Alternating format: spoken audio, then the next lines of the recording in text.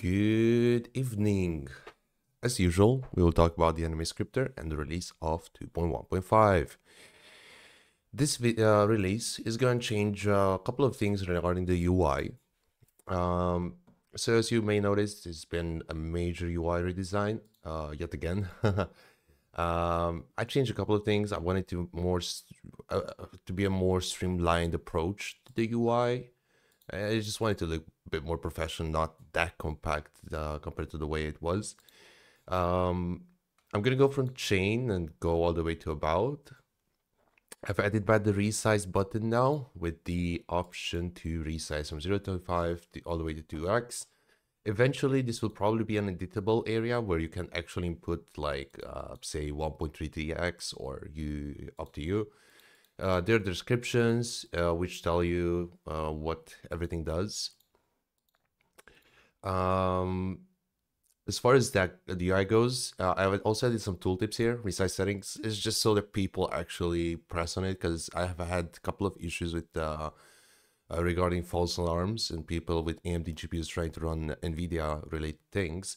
So maybe this will hopefully further encourage people to actually try to check the settings. The duplicate wise, I haven't done anything to duplicate. Restore, I've added Anime Fixer DirectML. This is for all GPUs, so Intel GPUs, AMD GPUs should work all really well with this. Interpolate wise, I've added enable slow motion, so you can now interpolate in slow motion. Basically, the input, say it's 24 FPS, it's gonna stay 24 FPS, but instead of being say 2 seconds long, it will now be 4 seconds long, assuming a 2x interpolation. The interpolation factor is now editable. You can input like 10x if you wish, or 10. It doesn't matter. The backend will automatically detect that.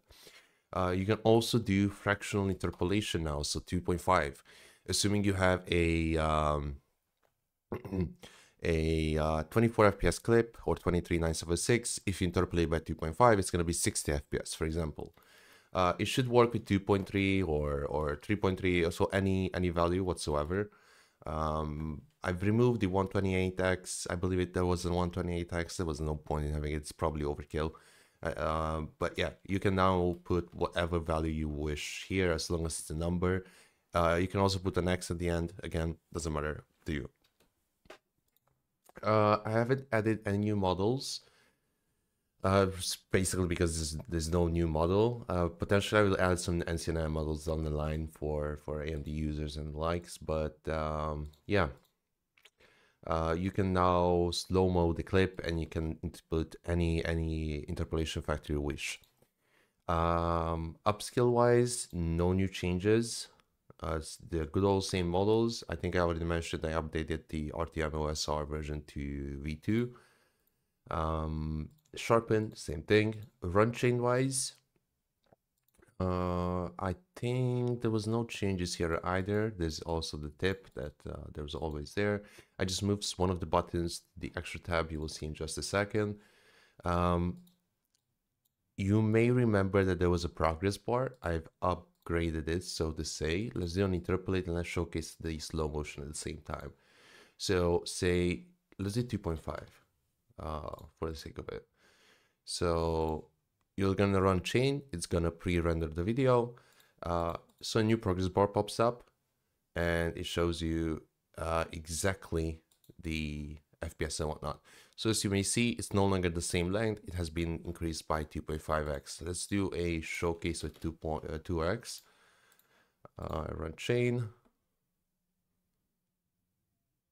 It's gonna pre-render. And in just, so yeah, I did the cancel button too. Let's not forget about that. And yeah, you can now cancel the process too.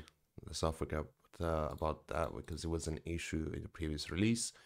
So doing 2x, you see there's a small difference. That's the 0.5x that was added, which rounds it to 60 FPS. So that's mainly the chain tab. It has all of the settings that it used to have. I believe most of the bugs UI wise were now ironed out. So what else? In the extra tab, you may see it's now properly segmented. It has a couple of descriptions, so to say, just so the user exactly knows what that map implies. YouTube video, again, it works just like it used to. AI video processing, generate 3D maps. So 3D maps wise, I've added the OG, so to say, depth maps. Basically, the way I was implementing it was a different version.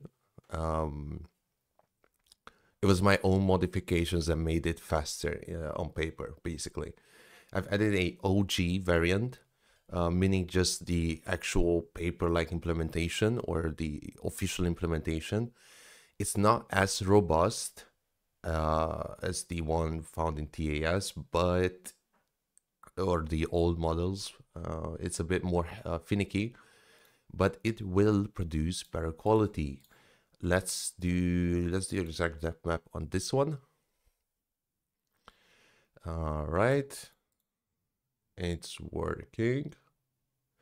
It's not as fast as it used to be. I'm going to mention that the original paper implementation is about 2 to 3 times slower than my own variants, but it should provide a better quality overall. It's also in RGB, keep in mind. So if you want to do depth maps, you may have to make it a single channel. So you will have to make it grayscale probably. But it will provide better quality, no longer use really annoying artifacting aliasing, so to say, which will produce better results, I guess, and more nicer results. It also works with the depth map quality. So all of these GTX GPUs all work with the depth map quality. Don't forget about that. Do you know that the original paper or the AI itself was trained on 518 by 518? So any modifications you make here may result in some artifacts, but it generally provides better quality. I recommend the medium one. It's not too far from the original resolution the AI was trained on, and it provides better results. We can also run a 518 by 518 for testing purposes. Okay. So let's extract that map. It's, oh shit, am I pre-rendering? I'm pre-rendering the depth map. So let's cancel it. That's the nice aspect of it. So select this, then extract depth map.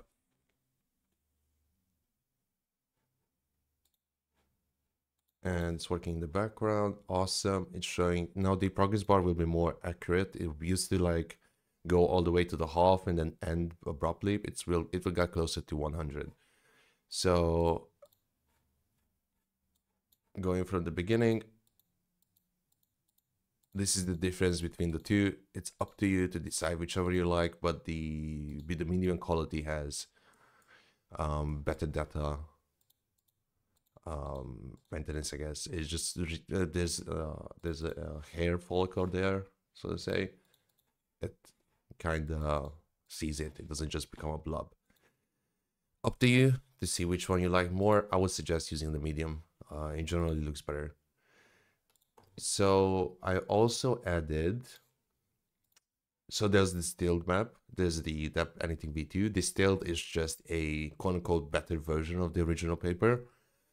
You can try them both, but from what I've seen, distilled is generally producing better results.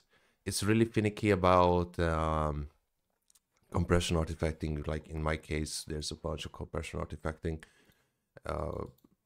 I would suggest probably upscaling or some way restore the clip. Maybe with TAS you can do some restoring here with like Anime Fixer or you name it. It's down to you. Try it out and let me know how it works. I moved, so you may remember there was a delete re-rendered file button. It has been moved to the application settings. I will also move this here probably if it fits. But basically I flipped it, so it no longer keeps the pre-rendered file only if it will only keep it only if you wish to keep it, basically. So don't delete the pre-rendered file. I'm not sure why I implemented it originally with delete the pre-rendered file. It should have deleted it automatically, but now it will no longer generate pre-renders in um, in the TAS pre-renders folder in the project location. Toolbox, again, heavily modified. It looks better. There's a new function, I believe. Yeah, the pre-compose that was added. I fixed a couple of bugs with it. It will work better now, but I'm not sure if it works perfectly with what is it called? Custom plugins. I haven't tried that one yet. Let me know if it works, but maybe you will have to like pre-compose it yourself and then pre-compose it again. That's something that I will try down the line. Logs tab. I'm not sure if I mentioned this in the previous version, but yeah, now all of these logs are in here.